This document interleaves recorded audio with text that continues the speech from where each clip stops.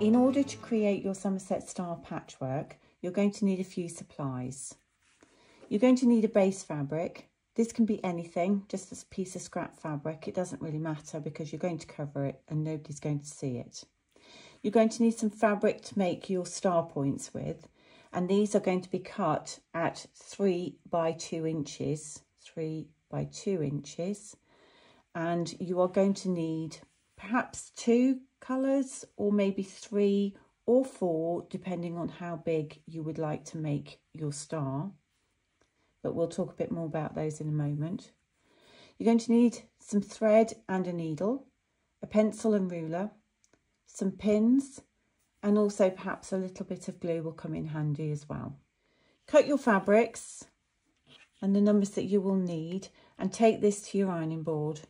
It is easier if you do this at the ironing board, but I'm just going to show you here. You're going to fold under a hem on one of the long edges. So just fold it under about 1/4 of an inch to 3/8 of an inch, thereabouts. And I would then put the iron over that to hold that in place. Once that's folded and pressed, you can then fold the piece in half to find the centre point and just finger press a crease in there. And then you're going to open up, and using that point there, you're going to fold that over to meet that centre crease, and then fold the second one in to meet the centre crease, and then you will press that with the iron. You can use some spray if you like to give it a better hold, but you're going to do that with all of your pieces that you're going to need to create your Somerset star.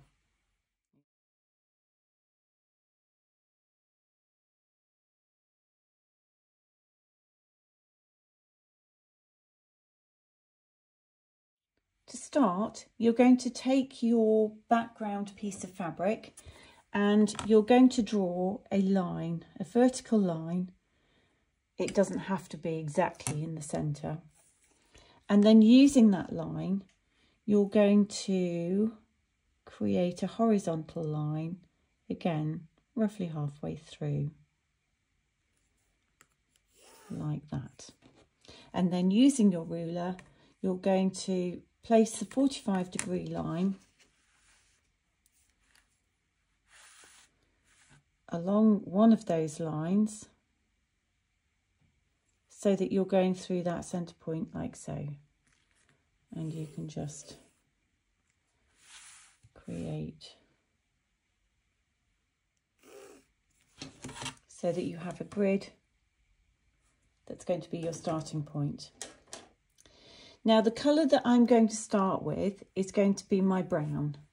And so if I was to put that down, obviously I've got a cream background. If it's the same colour as the background, it doesn't really matter. But you can see that if I open that up, you can actually see my backing fabric through those creases. So I'm going to take a piece of my brown, which is what I'm starting with, and I'm going to use my Elmer's glue, and I'm just going to dab that and cover my centre point like so with that, so that if there is any movement, you won't be able to see the fabric underneath it. Taking your needle and thread, we're going to use a single strand of thread and we're going to put a knot in the end of it, like so, to secure it. Now at this point you can use pins, or you could also use your Elmer's glue stick, whichever you prefer. You're going to take your starting round, which is going to be my brown. So I'm going to need 4 of these to cover my centre point.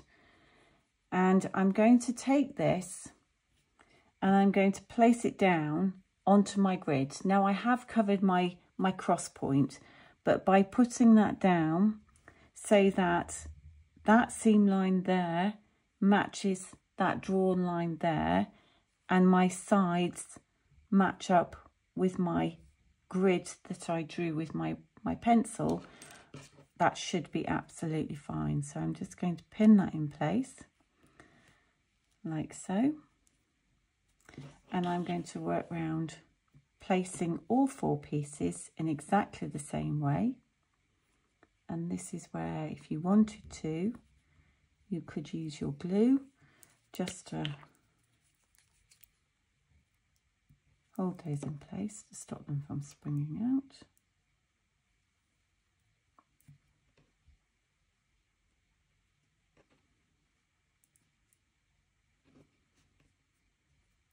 And then just put a little dab on the back like that, and I can then place that. So now all 4 pieces are now in place on my grid. I'm going to take my needle and thread, and I'm going to come up from the back, and I'm going to come up through that centre point, and I'm just going to catch a couple of the threads through that centre point like that. Now I've picked a really bad fabric because it's dark, isn't it? But I'm going to pull that through, and I'm going to take the needle and I'm going to go back, but I'm going to go slightly under the point so that it will pull the tip of the triangle down like so. And you can see that I've used a grey thread, but really you can hardly see it.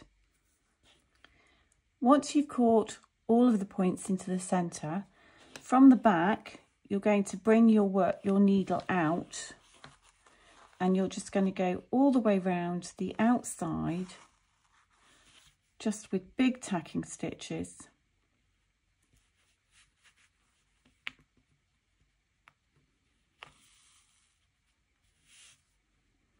Just catching down and securing, and that's just poked up, securing those folds and those outside edges of your triangle.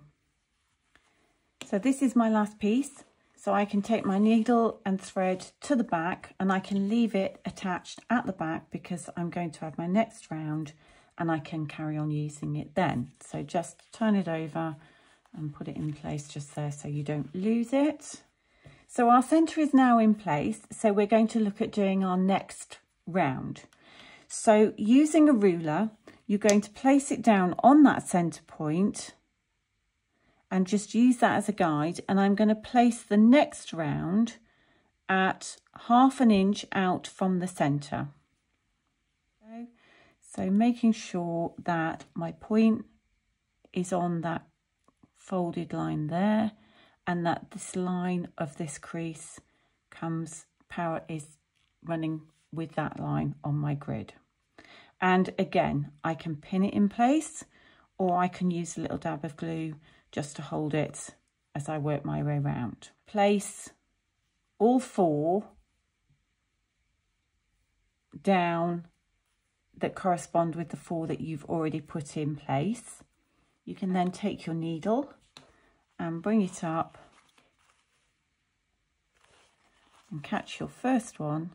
You're going to come up between those 2 folds, and you're just going to catch a few threads on that point and then go back down again, trying to roll it under so it's out the way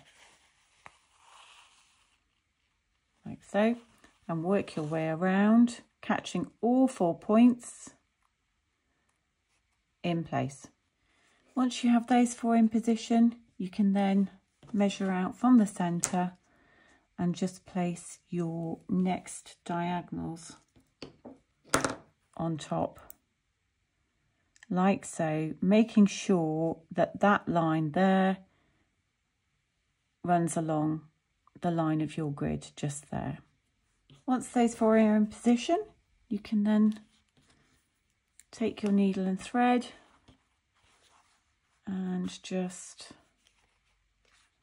catch those other 4 in place. Once all of your points have been secured, you can then come back out to the outside and do the big tacking stitch all the way around to secure all of your edges once more. You're now going to take your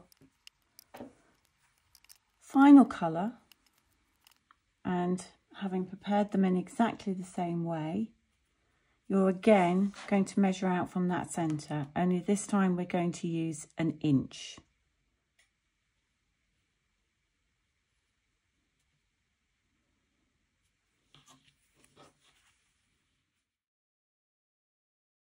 So there's my 4 originals in place, and I'm now going to come back in and do the diagonals, again coming 1 inch out from the centre.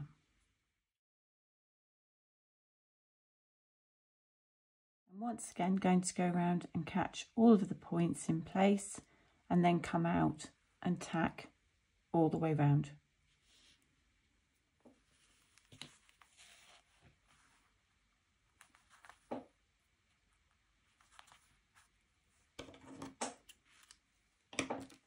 And there's my completed piece, nicely pressed. I would suggest you take your tacking stitches right to the outside, because as you can see, you can actually see a couple of mine in there. However, once it's secured into something, I could perhaps take those out and nobody would notice. Don't worry too much about what the back of your work looks like, because it's going to be covered. No one's going to see it. But these make great cards. If you did them Christmas fabrics, they make great Christmas cards and gifts. You could make them into pincushions. You can make them into coasters. They're really, really pretty.